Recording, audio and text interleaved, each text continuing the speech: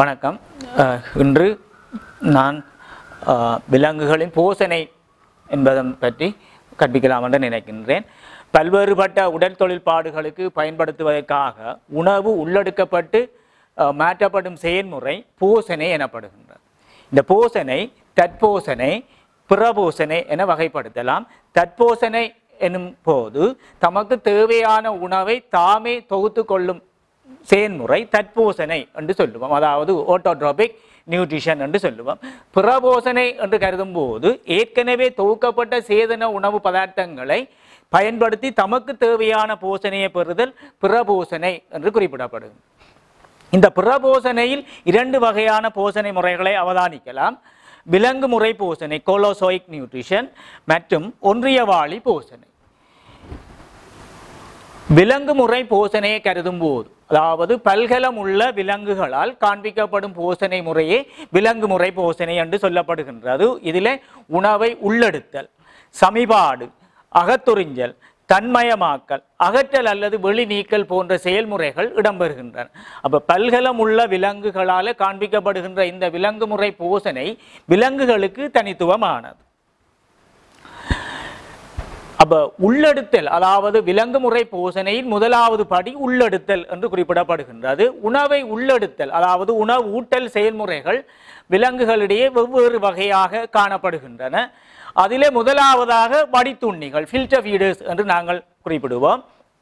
வடித்துண்ணிகளை பார்க்கும்போது குறிப்பாக மட்டிகளும் சிப்பிகள் இவற்றை நாங்கள் உதாரணங்களாக குறிப்பிடலாம். மட்டிகளும் சிப்பிகளும் இவை அதாவது நீர் ஊடகத்தில் நீர்நிலைகளில் வாழ்கின்றன. நீர்நிலைகளில் உள்ள தொங்கல் நிலையில் உள்ள கூறுகளை, அதாவது சேறு நிரம்பிய தொங்கல் நிலையில் உள்ள கூறுகளை அவற்றின் முன்முனையில் வாயில் காணப்படுகின்ற பூக்கள் போன்ற நுண்ணிய அமைப்பின் ஊடாக வடித்து உள்ளெடுக்கின்றன.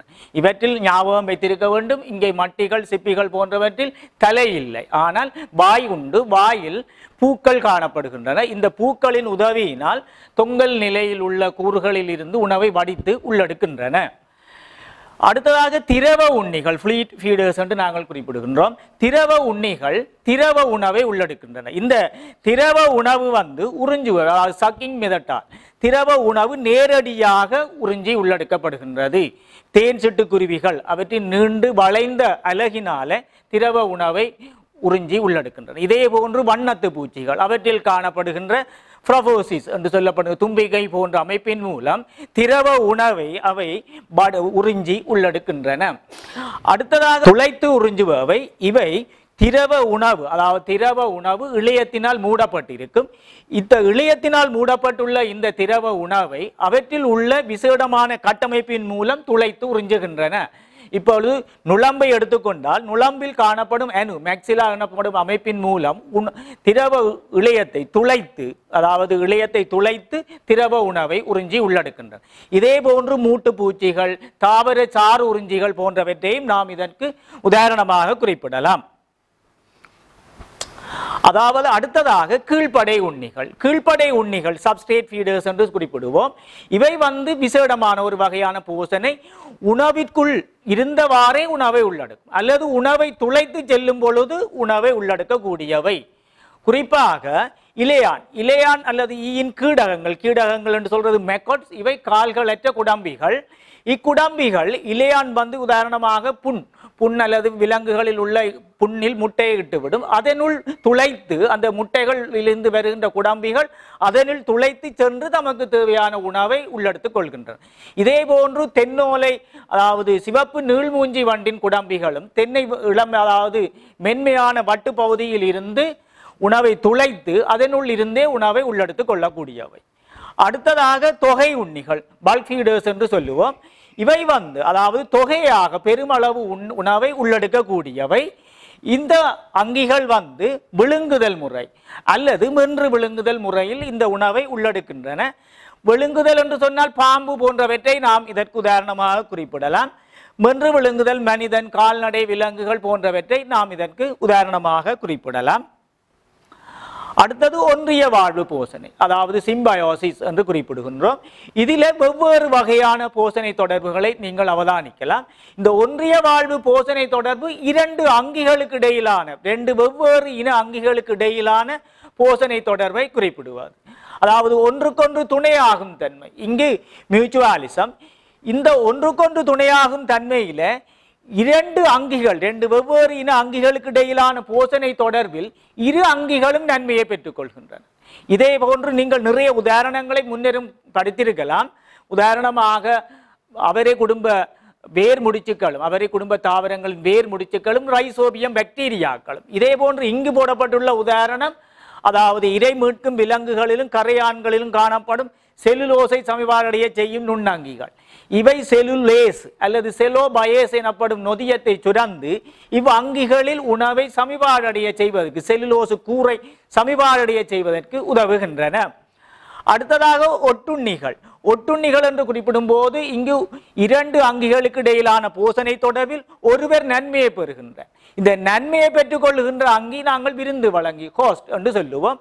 அதாவது மன்னிக்கவும், நன்மையை பெற்றுக்கொள்ளுகின்ற அங்கி ஒட்டுண்ணி என்று குறிப்பிடுவோம். அதாவது தீமையை பெற்றுக்கொள்ளுகின்ற அங்கி விருந்து வழங்கி கோஸ்ட் என்று சொல்லுவோம். ஒட்டுண்ணி பாரசைட் என்று சொல்லுவோம். இது நன்மையை பெற்றுக்கொள்கின்றது, விருந்து வழங்கி பாதிப்பு அடைகின்றது. அப்ப இந்த இடத்துல உதாரணத்தை குறிப்பிடும் போது மாணவர்கள் இரு அங்கிகளையும் கட்டாயம் சேர்த்து குறிப்பிடுதல் வேண்டும். உதாரணமாக பேன் அல்லது நாடாப்புழு என்று தனியே குறிப்பிடுவது பொருத்தமற்றது. கடந்த கால வினாத்தாள்களில் தனியே இவ்வாறு வழங்கப்பட்டிருந்த மாணவர்கள் எழுதியிருந்தால் புள்ளிகள் வழங்கப்படவில்லை. அப்ப இந்த உதாரணங்களை மாணவர் கவனிக்க வேண்டும். அடுத்தது ஓரட்டில் உண்ணல். ஓரட்டில் உண்ணல் அதாவது கொமென்சாலிசம் என்று சொல்லுவோம். இங்கு இரண்டு அங்கிகளுக்கு இடையிலான போசனை தொடர்பில் ஒருவர் நன்மையை பெற்றுக்கொள்ளும் அதே நேரம் மற்றவர் எவ்வகையிலும் பாதிப்படைவதில்லை. அப்ப இங்கே பானக்கிள் எனப்படும் ஆத்திரப்போடாவை சேர்ந்த சிறிய அங்கிகள் திமிங்கிலத்தின் மேற்பரப்பில், முதுகுப்புறம் மேற்பரப்பில் ஒட்டியவாறு காணப்படும். திமிங்கிலங்கள் இடம்பெயரும் போது அவையும் இடம்பெயர்ந்து தமக்கு தேவையான உணவை அவை உள்ள நீர் ஊடகத்தில் இருந்து பெற்றுக்கொள்ளும். ஆனால் திமிங்கிலத்துக்கு இவற்றினால் எந்த வகையிலான பாதிப்பும் ஏற்படுவதில்லை. இதே போன்று தாவரங்களில் இதே ஒத்த தொடர்பு மேலட்டி தொடர்பு எபிஃபைட்ஸ் என்று சொல்லுவோம். அவற்றை நாங்கள் இங்கு குறிப்பிடவில்லை, ஏனெனில் இது விலங்குகளுடன் தொடர்பான போசனை செயல்முறை என்பதால். ரைட். அடுத்ததாக சமிபாட்டு தொகுதியின் அமைப்பும் தொழிலும், அதாவது விலங்கு முறை போசனையை மேற்கொள்வதற்காக மனிதனில் காணப்படுகின்ற கட்டமைப்பு சமிபாட்டு தொகுதி என்று குறிப்பிடுவோம். அப்ப இந்த சமிபாட்டு தொகுதியிலே நீங்கள் இரு பகுதிகளை குறிப்பாக இனங்காணலாம். ஒன்று உணவு கால்வாய், எலிமெண்டரி கெனல் என்று குறிப்பிடுவோம். அடுத்தது அதனுடன் தொடர்பான சுரப்பிகள். உணவு கால்வாய் மற்றது சுரப்பிகள் இரண்டையும் சேர்த்து நாங்கள் பொதுவாக சமிபாட்டு தொகுதி என்று குறிப்பிடுவோம்.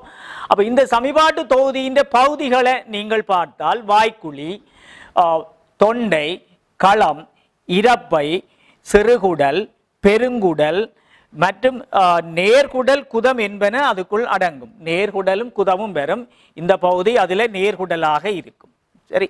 அப்ப இதில் ஒரு விஷயத்தை மாணவர்கள் கவனிக்க வேணும். உணவு கால்வாயின் பகுதிகளை தருக என்று குறிப்பிடும் போது ஒழுங்காக வாய்க்குழி, தொண்டை, களம், இரப்பை, சிறுகுடல், பெருங்குடல், நேர்குடல், குதம் என்று குறிப்பிடுதல் வேண்டும். ஆனால் உண்மையிலேயே நேர்குடல் என்பது பெருங்குடலின் ஒரு பகுதியாகத்தான் குறிப்பிடப்படுகின்றது. ஆனால் உங்களது ரிசோர்ஸ் புக்கில், அதாவது ரிசோர்ஸ் புக்கில் நேர்குடலையும் குறிப்பிடப்பட்டிருக்கின்றது.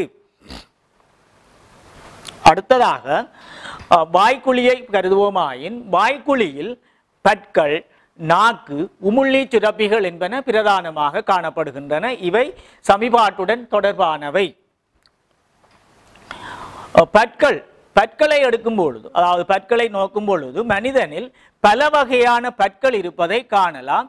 அதாவது வெட்டும் பற்கள், இவற்றை நீங்கள் இனங்காணலாம். வெட்டும் பற்கள், வேட்டை பற்கள், முன்கடவாய் பற்கள், கடவாய் பற்கள் இருப்பதை காணலாம். அப்ப வெட்டும்பல் இதில் பார்த்தீங்கள் என்று சொன்னால் வெட்டும்பல் 2 இருக்கிறது, வேட்டைப்பல் 1 இருக்கிறது, முன்கடவாய்ப்பல் 2, கடவாய்ப்பல் 3 காணப்படும்.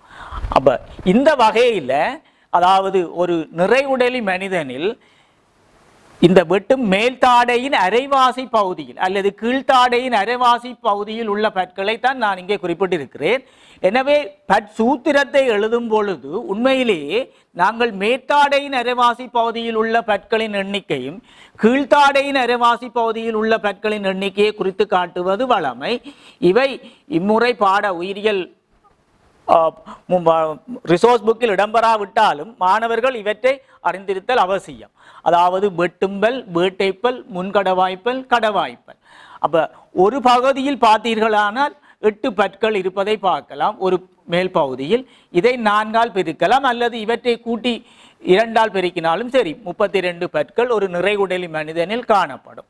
அப்ப இந்த பல்லின் அமைப்பு எங்களுக்கு பெரிதாக இந்த முறை இல்லாவிட்டாலும் மேலோட்டமாக அதை பார்ப்பது நல்லது.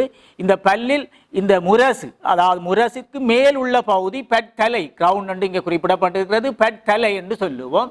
இந்த பட்தலையில் இருப்பது பல்மிளிரி எனாமல் என்று சொல்லுவோம். அப்ப இதுதான் எங்களுக்கு முரசுக்கு வெளியிலே தெரிகிற பகுதி. அடுத்தது இந்த முரசுக்கு கீழே உள்ளே இருக்கிறது பல்வேர் என்று சொல்லுவோம். இந்த பல்வேரில் இருப்பது பற்சீமெந்து, பல்வேரில் இருப்பது பற்சீமெந்து. சரி, அப்ப இந்த பல்லின் பெரும் பகுதி பன் முதல் டென்டினாலே ஆக்கப்பட்டிருக்கிறது. இந்த பன் முதலினாலே எல்லப்படுத்தப்பட்ட குழிதான் மச்சை குழி பல். இந்த மச்சை குழியினுள் புலன் நரம்புகளும் நுழைநீர் இழையங்களும் காணப்படுகின்றன. அப்ப இந்த பல்லின் அமைப்பிலே பல் முடி, பல்வேர் என்ற 2 பகுதிகள் இருக்குது. பல் முடியில பல் மிளிரி இருக்குது, பல்வேரில பற்சீமெந்து இருக்குது. ரைட். அப்ப இந்த பற்களை பொறுத்தவரையில பல்வேர்களை பார்த்தீர்களானால் இதிலே வெட்டும் பல்லில ஒரு பல்வேரும், வேட்டை பல்லிலும் ஒரு பல்வேர், முன்கடவாய்ப்பல்லில் நீங்கள் இதிலே பார்க்கலாம் முன்கடவாய்ப்பல்லில் 2 பல்வேர்களும், கடவாய்ப்பல்லில் அதாவது மேல்தாடையில் உள்ள பற்களுக்கும் கீழ்த்தாடையில் உள்ள பற்களுக்கும் வேர்களின் எண்ணிக்கையில் வேறுபாடு இருப்பதை அறியலாம். மேற்தாடையில் உள்ள பற்களில் 3 பல்வேர்களும் கீழ்த்தாடையில் உள்ள பற்களில் 2 பல்வேர்களை நீங்கள் அவதானிக்கலாம். அப்ப இந்த பற்கள் பொறிமுறை சமிபாடு நிகழ்த்துவதற்கு உதவுகின்றன. உணவை சிறு துணிக்கைகளாக அரைத்து அவற்றை உமிழ்நீருடன் சேர்ப்பதற்கு இவை உதவுகின்றன. இந்த பற்கள் அதாவது உணவின் ரசாயன சமிபாடு நிகழ்வதற்கு ஏற்ற உதவியாக இங்கு காணப்படுகின்றன. அடுத்ததாக நாக்கானது வன்கூட்டு தசையினாலே ஆனது. நாக்கு வன்கூட்டு தசையினாலே ஆனது. இது உபயுறு என்புடன் வாய்க்குழியின் அடித்தளத்துடன் இணைக்கப்பட்டிருக்கின்றது. உணவை உமிழ்நீருடன் கலக்க உதவுகின்றது. உணவு திரளையை உருவாக்கி உணவு விழுங்குவதை அது இலகுவாக்கின்றது. வாய்க்குழியின் பிற்புற பாகத்தினுள் உணவு திரளையை தள்ள உதவுகின்றது. அதே நேரம் உணவை தொண்டைக்குள் தள்ளவும் அது உதவுகின்றது. நாக்கு உணவின் சுவையை அறிய உதவும். அதே நேரத்தில் நாக்கில் சுவை அரும்பர்கள் காணப்படுகின்றன. இச்சுவை அரும்பர்கள் நாக்கில் வெவ்வேறு சுவையை அறிவதற்கு உதவுகின்றன. சுவை அரும்பரின் கட்டமைப்பு நரம்பு தொகுதியுடன் தொடர்பாகவும் நீங்கள் கற்றுக்கொள்ளலாம். அடுத்ததாக நாங்கள் உமிழ்நீர் சுரப்பிகள் பற்றி பார்ப்போமாயின் வாய்க்குழியில் 3 சோடி உமிழ்நீர் சுரப்பிகள் காணப்படுகின்றன. இந்த உமிழ்நீர் சுரப்பிகளின் பெயர்கள் இம்முறை பெரிதாக இடம்பெற்றிருக்கவில்லை. முதற்கு முன்னைய வருடங்களில் கடந்த கால வினாக்களில் இவை இடம்பெற்றிருக்கின்றன. ஒரு சோடி கன்ன உமிழ்நீர் சுரப்பிகள் பெரோடைட் கிளாண்ட் என்று இங்கே போடப்பட்டிருக்கின்றது. மற்றது ஒரு சோடி சிபுக கீழ் உமிழ்நீர் சுரப்பிகள் சப்மெண்டிபுலர் கிளாண்ட்ஸ், ஒரு சோடி நாவின் கீழ் உமிழ்நீர் சுரப்பிகள் லிங்குவல் கிளாண்ட் என குறிக்கப்பட்டிருக்கின்றன. இந்த உமிழ்நீர் சுரப்பிகளினால் அதாவது உமிழ்நீர் சுரக்கப்படுகின்றது. இந்த உமிழ்நீர் சுரப்பிகளினால் உமிழ்நீர் சுரக்கப்படுகின்றது. உமிழ்நீரானது வாய்க்குழி சீத சுரப்பிகள், உமிழ்நீர் சுரப்பிகள் என்பவற்றினது கலவையாகும். வாய்க்குழி சீத சுரப்பிகளும் உமிழ்நீர் சுரப்பிகளினதும் கலவையாகவே உமிழ்நீர் காணப்படுகின்றது. நாளொன்றிற்கு 1.5 லிட்டர்கள் வரை உமிழ்நீர் சுரக்கப்படுகின்றது. இந்த உமிழ்நீர் சுரப்பு தன்னாட்சி நரம்பு தொகுதியின் கட்டுப்பாட்டின் கீழ் நடைபெறுகின்றது. அதாவது உணவிற்கான தூண்டல், உணவின் மனம் அல்லது உணவின் சுவை போன்றன உணரப்படும் போது உமிழ்நீர் சுரக்கப்படுவதை காணலாம்.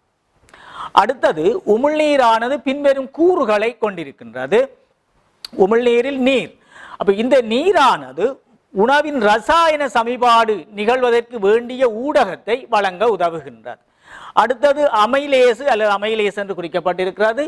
இது அதாவது வாய்க்குழியில் பல்சக்கரைட்டுகளை இருசக்கரைட்டுகளாக அல்லது பல்சக்கரைட்டுகளின் நீர்ப்பகுப்பில் உதவுகின்ற ஒரு நொதியமாகும். ரைட். அடுத்ததாக சீதம். சீதம் வந்து உப்புக்கள், கலங்கள், வழுக்குகின்ற மியூசின்கள், சிலிப்பரி மியூசின்ஸ் என்று போடப்பட்டிருக்கின்றது என்பவற்றின் கூறாக காணப்படும். அப்போ இந்த சீதம் வந்து உணவு அதாவது உணவினால் வாய்க்குழி அகவணி சேதமடையாது தடுக்கவும், உணவு திரளே ஆக்குவதற்கும், உணவு விழுங்குவதை இலகுவாக்குவதற்கும் இது உதவுகின்றது. அதாவது இந்த அமிலேசு குறிப்பிடப்பட்டிருக்கிறது, அங்கே கம்பெல்ல குறிப்பிட்டிருக்கிறார்கள். அமிலேசு மிக கூடிய அளவில் உமிழ்நீரில் காணப்படுவதற்குரிய காரணம் அதாவது பற்களை சிதைவில் இருந்து பாதுகாக்கவும் அவை உதவுகின்றன என்பன குறிக்கப்பட்டிருக்கிறது. அடுத்ததாக தாங்கட்கூறுகள் அதாவது பஃபர்ஸ் என்று சொல்லப்படுகின்றது. இந்த தாங்கட்கூறுகள் உமிழ்நீரின் அமிலத்தன்மையை நடுநிலையாக்குவதன் மூலம் பல்மிளிரி, நான் ஏற்கனவே குறிப்பிட்டிருந்த பல்மிளிரி சேதமடைவதை தடுக்க உதவுகின்றது. அதுதான் கடந்த கால 2019 ஸ்ட்ரக்சர்ல கேட்கப்பட்டிருந்தது. நுண்ணங்கி எதிர் ரசாயனங்கள் அதாவது லைசோசைம். இந்த லைசோசைம் குறிப்பாக பாக்டீரியாக்களை அழிக்க வல்லது. அப்போ உமிழ்நீரில் காணப்படுகின்ற இரு நொதியங்களை பெயரிடுக என்று கேட்டிருந்தார்கள். ஆகவே அமிலேசு மற்றது லைசோசைம் போன்றவற்றை நாங்கள் குறிப்பிடலாம். இந்த நுண்ணங்கி எதிரி ரசாயனங்கள் குறிப்பிலக்கற்ற நிற்பீடனத்தை ஏற்படுத்த எமக்கு உதவுகின்றன.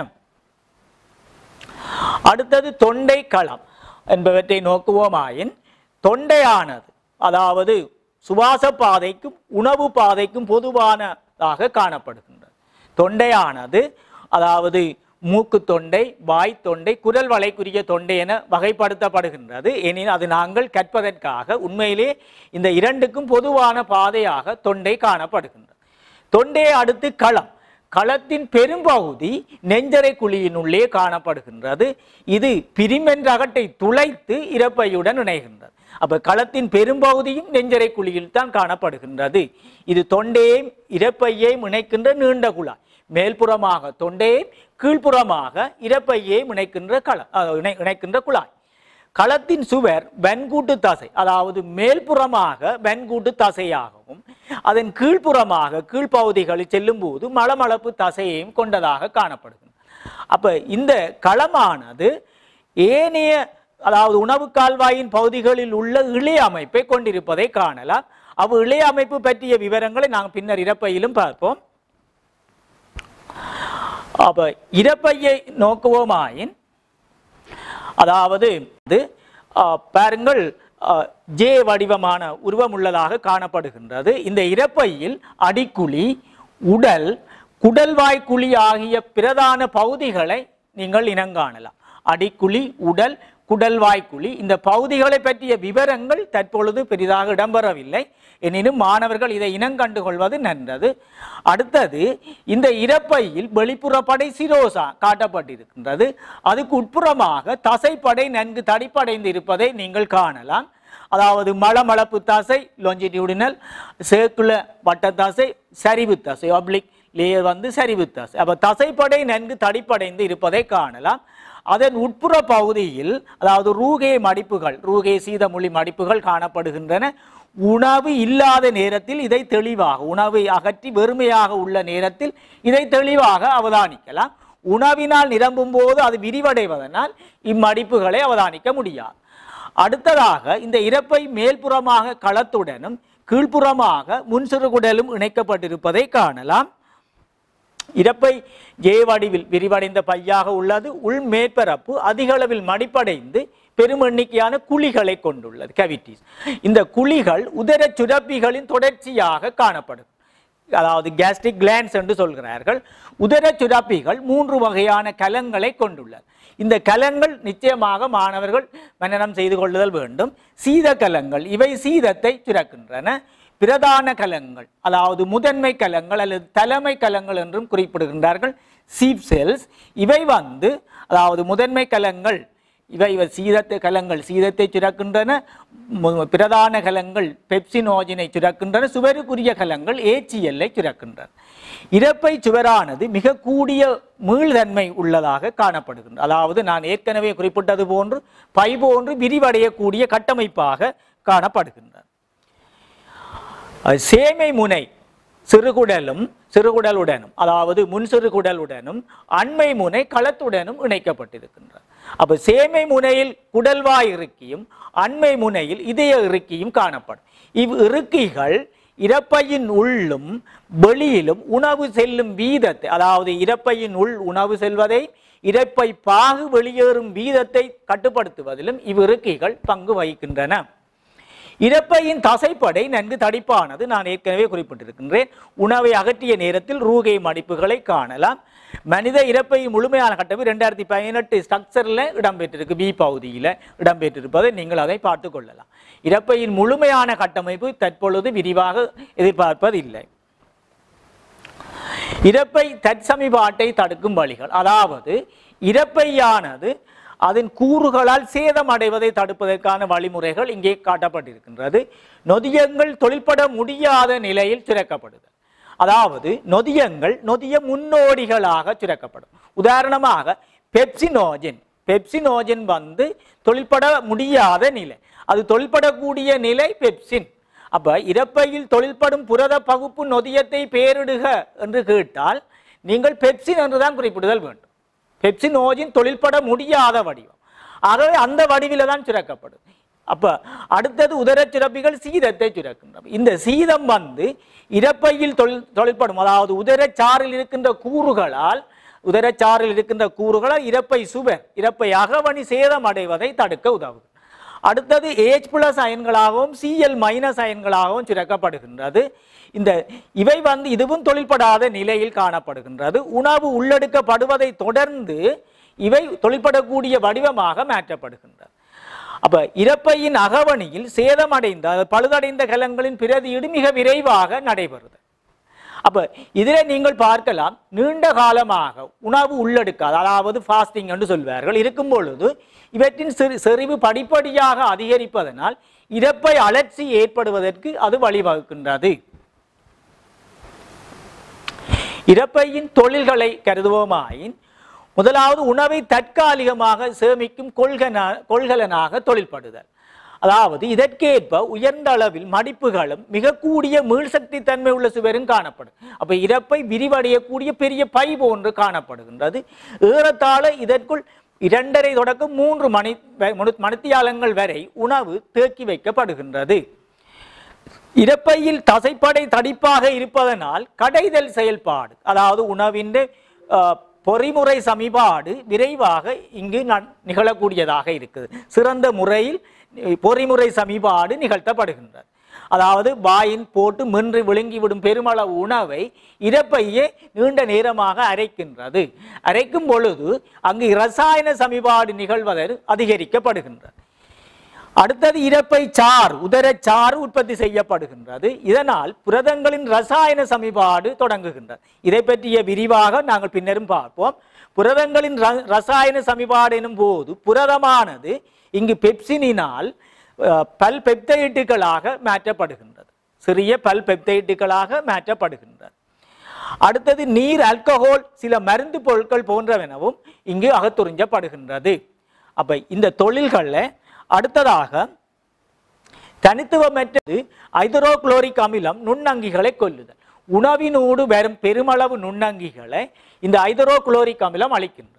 இந்த ஹைட்ரோகுளோரிக் அமிலம் அளிக்கின்ற இந்த செயல்முறையை நாங்கள் குறிப்பிலக்கற்ற நிற்புடனம் என்றும் குறிப்பிடுவோம்.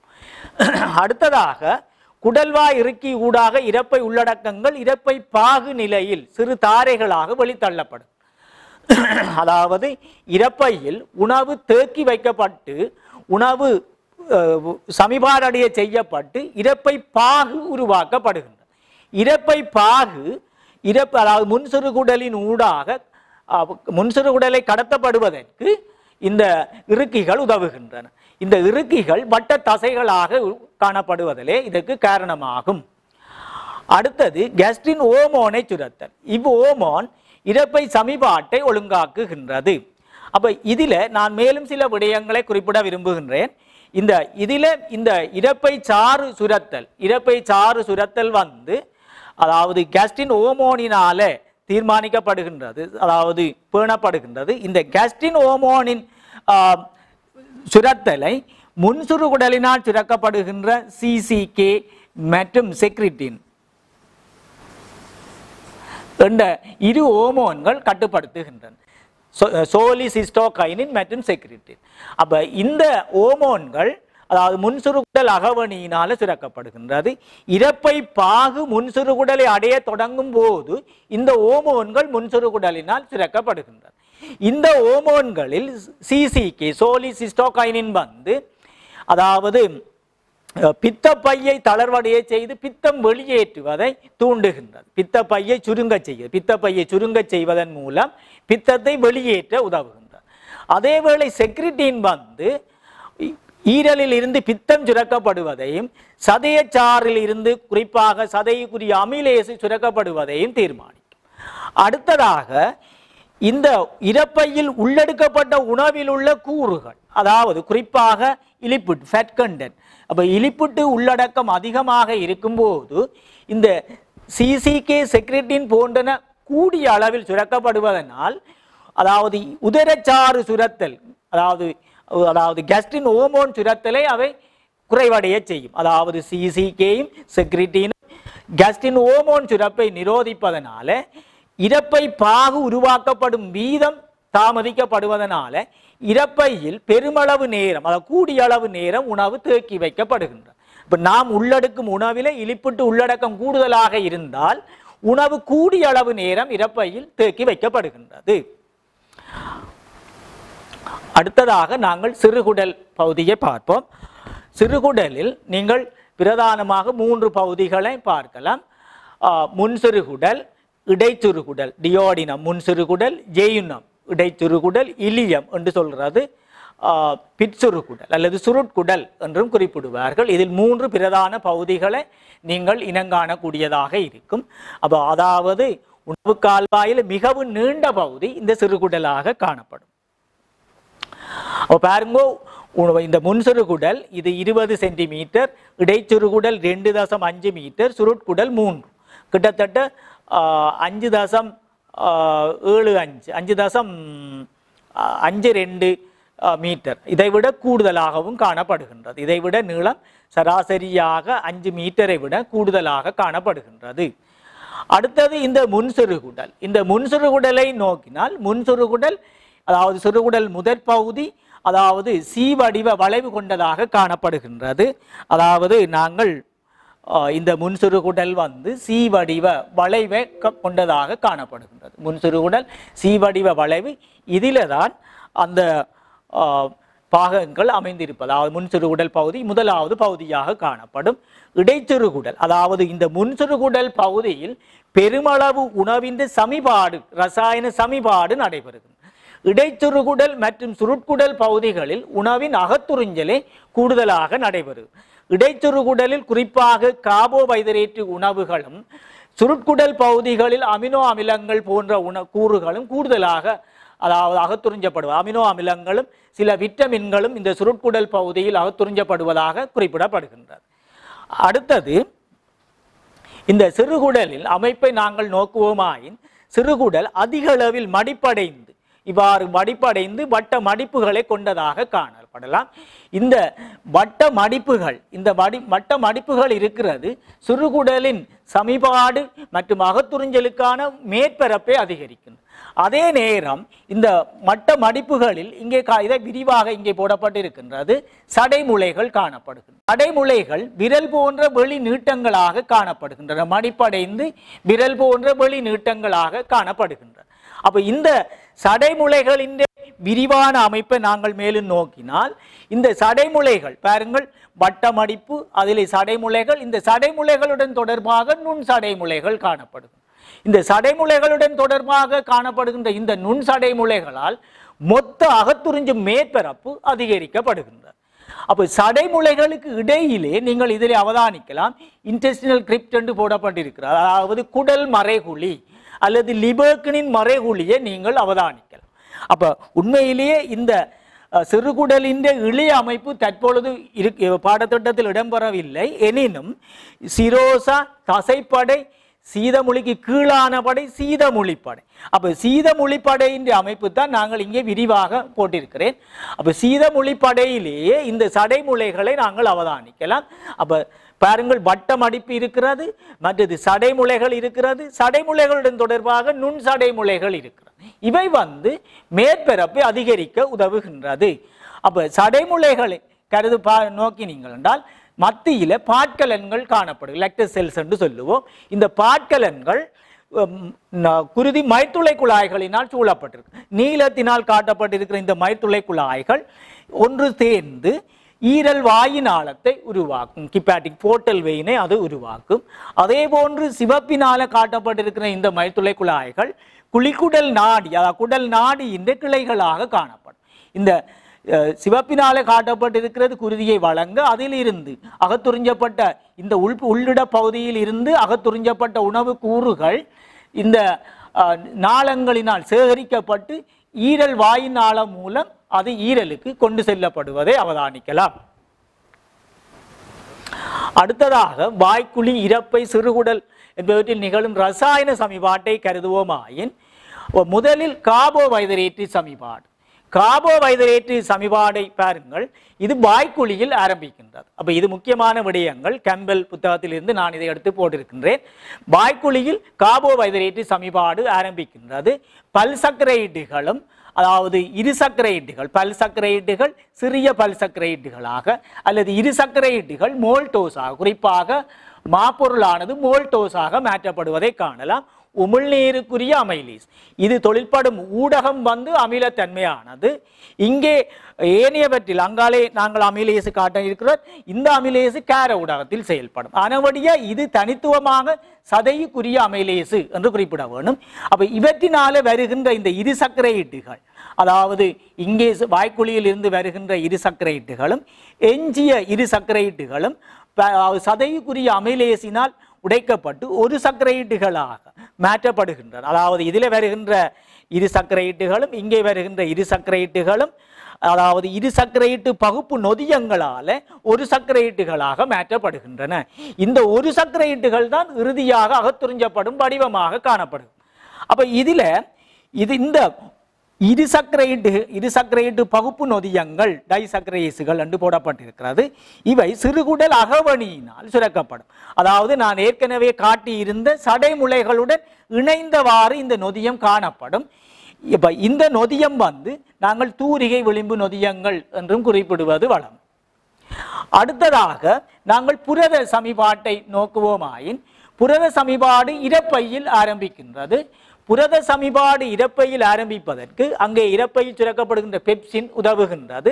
பெப்சினால் புரதமானது சிறிய பல்பெப்டைட்டுகளாக மாற்றப்படுகின்றது. இந்த சிறிய பல்பெப்டைட்டுகள் சிறுகுடலை அடையும் போது சதைக்குரிய சதையை சாறில் இருந்து வரும் கூறுகளாலும் இறப்பையில் இருந்து வரும் சிறுகுடலில் இருந்து வரும் கூறுகளாலும் அது சமிபாட்டுக்கு உள்ளாக்கப்படுகின்றது. சதையச்சாறில் இருந்து வரும் கூறுகள், அதாவது சதைக்குரிய திரிப்சின், சதைக்குரிய கைமோ திரிப்சின் என்று குறிப்பிடுவதுதான் சரி.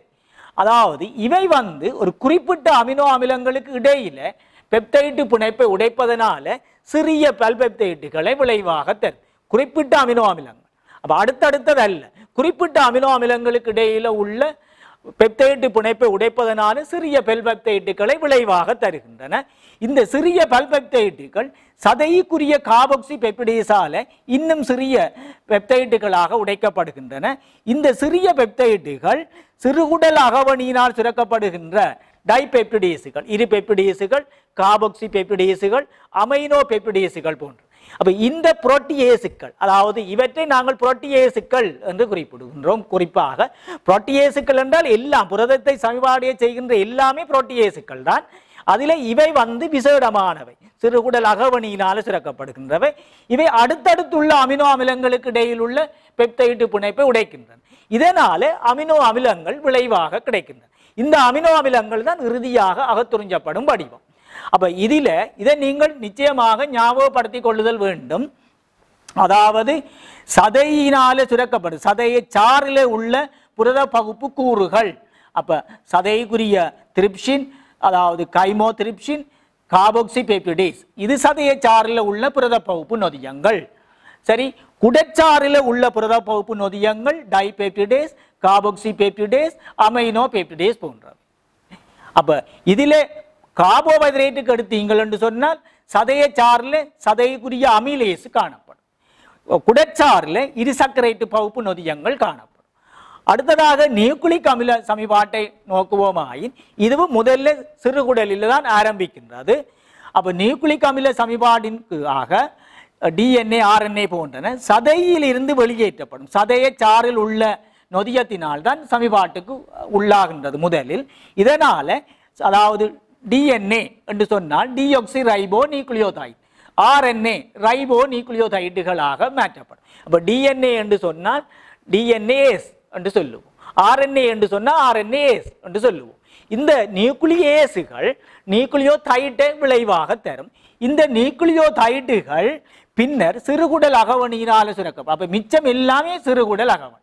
அப்ப இதிலே பார்த்தீங்கள் என்று சொன்ன முதல்ல நியூக்ளிக் அமில சமிபாட்டுக்கு உதவுவது சதையச்சாறு, அடுத்ததுதான் குடச்சாறு. அப்ப நியூக்ளியோடைட்ஸ் இவை 5 கார்பன் வெல்லத்தையும் அதாவது நைதரசன் மூலத்தையும் கொண்டவை. அப்ப இந்த நியூக்ளியோடைட்ஸ் 5 கார்பன் வெல்லம் நைதரசன் மூலம் போஸ்பேட்டை கொண்டவை. இவை நியூக்ளியோசைட்ஸால நீர் பகுக்கும் போது 5 கார்பன் வெல்லமும் நைதரசன் மூலமும் கொண்ட நியூக்ளியோசைட்ஸ் வரும். இந்த நியூக்ளியோசைட்ஸ் நியூக்ளியோசிடேஸ் என்சைமால நியூக்ளியோ அதாவது நைட்ரஜன் பேஸ் ஆகும், நைதரசன் மூலமாகவும் 5 கார்பன் வெல்லமாகவும் மாற்றப்படும். அதே நேரம் இதில் விடுவிக்கப்படுகின்ற போஸ்பேட்டேஸ் என்சைமால அகத்துறிஞ்சக்கூடிய போஸ்பேட்டுகளாக மாற்றப்படுகின்றன. அப்ப நியூக்ளிக் அமில சமிபாட்டை கருதினால் சதையச்சாறில் இருந்து சுரக்கப்படுகின்ற நியூக்ளியேஸால் ஆரம்பிக்கப்பட்டு குடச்சாறில் உள்ள கூறுகளால் நிறைவுறுத்தப்படுகின்றது. அப்ப இதை நீங்கள் ஞாபகப்படுத்த வேண்டும். அடுத்ததாக இலிப்பிட்டு சமிபாட்டை நோக்குவோமாயின் இலிப்பிட்டு சமிபாடு முதலில் தான் ஆரம்பிக்கின்றது. முன்னர் உள்ள சிலபஸில் இறப்பையிலும் சிறிதளவு ஆரம்பிக்கின்றது என்று இருந்தது. தற்பொழுது அது முற்றாக நீக்கப்பட்டிருக்கின்றது. சமிபாடு ஆரம்பித்தது அதாவது சதைக்குரிய லிப்பேஸினாலே ஆரம்பிக்கின்றது. சதைக்குரிய லிப்பேஸு அதாவது கொழுப்புகளை கிளிசரோலாகவும் அதாவது மோனோகிளிசரைடாகவும் கொழுப்பு அமிலங்களாகவும் மாற்றுகின்றன. அப்ப இவையே அகத்துறிஞ்சக்கூடிய வடிவங்களாக காணப்படுகின்றன. அடுத்ததாக நான் சில வினாக்களை உங்களுக்கு இதற்காக சேர்த்திருக்கிறேன். முதலாவது இது 2018 வந்த வினாவை பாருங்கள். மனிதனின் சமிபாட்டு தொகுதி பற்றிய கூற்றுக்களில் சரியான சரி, இறப்பையில் நீள்பக்க தசைகள் வட்ட தசைகளுக்கும் சீதச்சவுக்கு கீழான படைக்கும் இடையே அமைந்திருக்கும். அப்ப இந்த கூற்று பிழை. ஏனென்று சொன்னால் அதாவது இறப்பையில நீள்பக்க தசைகள் அதாவது சிரோசாவுக்கும் வட்ட தசைக்கும் இடையில தான் காணப்படும். இரண்டாவது, உதரச்சாறு சுரத்தல் பரப்பறிவுள்ள நரம்பு தொகுதியால் தூண்டப்படும், அது சரி. மூன்றாவது, சிறுகுடலின் இரு நுண்சடைமுலைகளுக்கு இடையேயான இடைவெளி லிபர்கனின் மறைகுழி என அழைக்கப்படும். அப்ப இதுல நீங்கள் இந்த விஷயத்தை கவனிக்கணும். நுண்சடைமுலை என்றது பிழை. இரு சடைமுலைகளுக்கு இடையேயான இடைவெளி என்பதுதான் இது சரியான. அப்ப ஆகவே மூன்றாவது கூற்றும் பிழை. பித்தத்தினை முன்சிறுகுடலில் விடுவிப்பதற்காக செக்ரிட்டின் பித்தப்பையின் சுருக்கத்தினை தூண்டும். அப்ப பித்தப்பையின் சுருக்கத்தை தூண்டுவது CCK ஆகும். அடுத்தது, சிறுகுடலின் நுண் சடைமுலைகள் நுணுக்கு காட்டியின் தாழ்வலுவில் இல்லை. சிறுகுடலின் சடைமுலைகளே தாழ்வலு கீழே தான் அவதானிக்கலாம். நுண் சடைமுலைகளை நாங்கள் அவதானிக்கணும் கொண்ட உயர்வலு பயன்படுத்த வேண்டும். அடுத்தது 2019 பழைய பாடத்திட்ட ஓல்ட் சிலபஸுக்கு வந்த கேள்வி. இதை பாருங்கள். அப்ப இதுக்குரிய விடை 2வது விடையாக இருக்கிறது. அடுத்தது இதை பாருங்கள். 19 ஓல்ட் சிலபஸ்ல வந்தது. அங்கேயின் போசனை தொடர்பான சரியான கூற்றுகளை தெரிவு செய்க. ஒட்டுண்ணி இயல்பு ஒன்றிய வாழ்வின் ஒரு வடிவமாகும், அது சரி. ரைசோபியம் புறபோசனி ஆகும். அப்போ ரைசோபியம் ஒரு புறபோசனி, அது தற்போசனி அல்ல. ஓக்கிட்டுகள் ஒன்றுக்கொன்று துணையாகும் தன்மை உடையவை. ஓக்கிட்டுகள் அதாவது ஓரட்டில் உள்ள அதாவது மேலொட்டி தொடர்புக்குரியவை, ஒன்றுக்கொண்டு துணையாகும் தொடர்புக்குள்ளே அது வருவது. விலங்கு முறை போசனை 5 படிகளை பிரதான படிகளை கொண்டது, சரி. சமிபாடு, உள்ளெடுத்தல், அகத்துறிஞ்சல், தன்மயமாக்கல், வெளிநீக்கல். ஆகவே A மற்றது பி, மற்றது டி ஆகிய கூற்றுக்கள் சரி. அடுத்தது ஐந்தாவது விடை கஸ்கியூட்டா. கஸ்கியூட்டா ஒரு ஒட்டுண்ணியாக இருக்கின்றது, அது தட்போசனி தான். நீங்கள் தெரியும் கஸ்குட்டா ஆரம்பத்தில் பச்சை நிறமாக இருக்கும், விருந்து வழங்கிகளில் நன்கு பருகிகளால் இணைக்கப்பட்டதை தொடர்ந்து தான் அது மஞ்சள் நிறமாக மாறும். எனினும் அது தட்போசனி தான். அப்போ ஏபிடி என்பன சரி. அடுத்தது 2017 வந்த கேள்வி, சதையச்சாறு குடற்சாறு ஆகிய இரண்டிலும் காணப்படும். அப்போ இது அந்த முறை வந்த கேள்விக்கு முதலாவது ரெண்டாவது என்ற இந்த ரெண்டு விடைகளும் அங்கே கொடுத்திருக்கிறோம். ஆனால் இப்போ உங்களுக்கு தெளிவாக இது தெரியும். அப்போ இதில் சதையச்சாறு குடற்சாறு ஆகிய இரண்டிலும் காணப்படுவது இங்கே தனித்துவமாக இந்த விடைகளுக்குள்ள எதுவும் இல்லை. சரி, லிப்பேசு சதையச்சாறில் மட்டும் இருக்குது, அமைலேசு குடற்சாறில் மட்டும்தான் இருக்குது. ஆகவே இங்கே இதை நாங்கள் குறிப்பிட இயலாது. நன்றி. நான் மிகுதியை அடுத்த வகுப்பில் பார்ப்போம்.